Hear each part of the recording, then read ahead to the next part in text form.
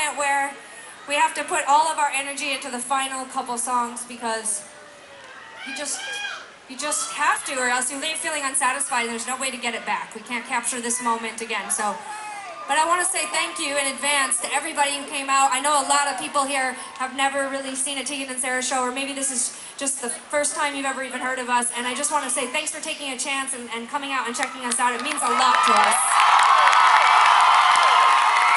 And I also want to thank all the people here, young and old, new fans, old fans. I want to thank you so much for your support. Sara and I have been playing for over a decade, and this year, especially, this record especially, Canada has been so supportive, and we do not take it for granted. We appreciate it. We promise we'll make a really amazing record that you'll love next.